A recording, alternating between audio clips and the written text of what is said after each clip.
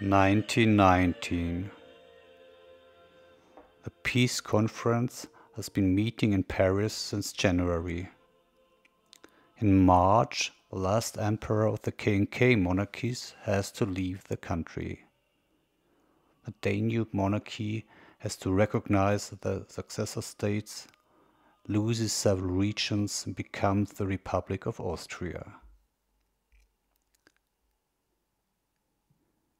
In the spring of the same year, 63-year-old Sigmund Freud wrote a book at Berggasse 19 in Vienna with the title Beyond the Pleasure Principle.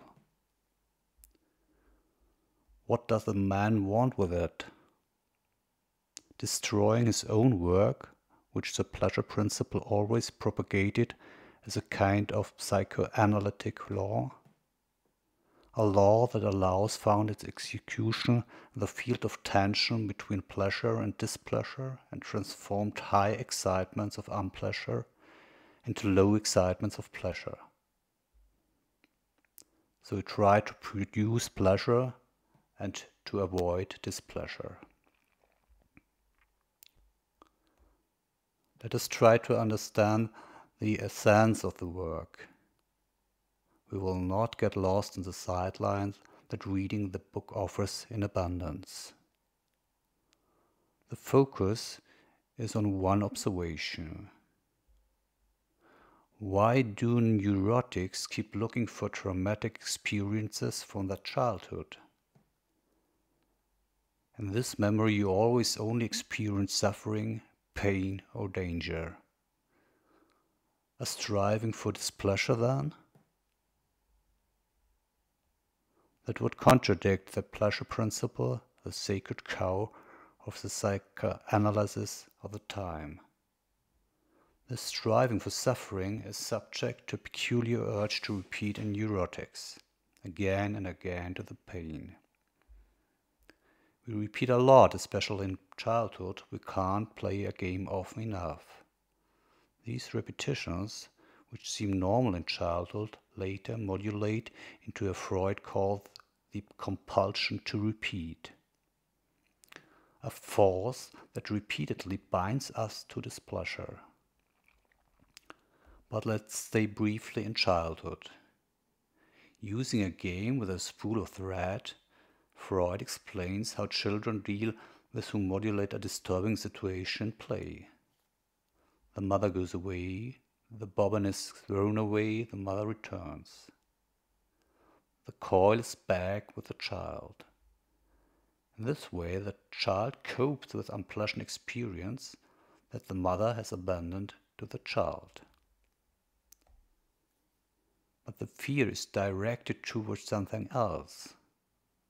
It's not necessarily about mother not being there, but about mother not coming back. The displeasure is therefore sought out in the game, but is then quickly corrected again. The coil is back with the child. She's there. A Fort Da game.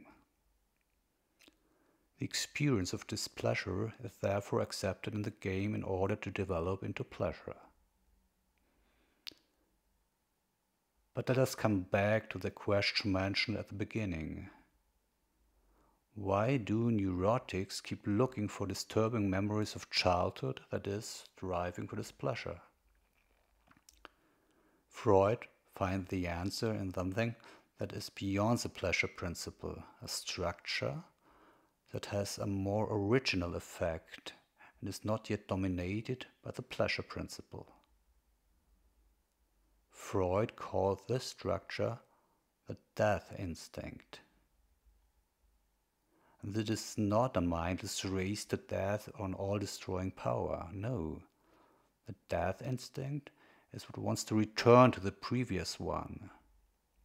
The drive is always conservative at its core. He always wants to go back before life begins. Thus, the death instinct is only an expression of an interruption, a pause that interrupts the lifeless that is life. For Freud, instincts of self-preservation, power, or self-esteem are only the soldiery of the death instinct on its detour through life. The death drive is opposed by only one drive, and that is the life drive, which is exclusively sexual. Why sexually? Because he sustains life by working the sexual union, which ensures the continued existence of man. The instinct for life, or eros, is not what keeps us alive and keeps us going every morning.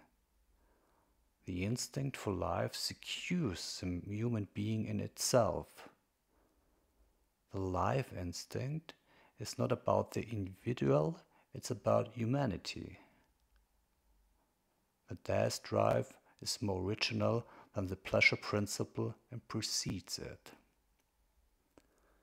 When the death instinct reaches the zone of the pleasure principle, what the pleasure principle allows tries to take place, to keep the excitement low. The absence of excitement is the zero line. This is death. Thus, the pleasure principle, in its side of the conscious, is a servant of the death instinct. The beyond of the pleasure principle is therefore the death instinct. In truth, however, he is on this side of the pleasure principle in which he works and is permanent striving to reduce tension.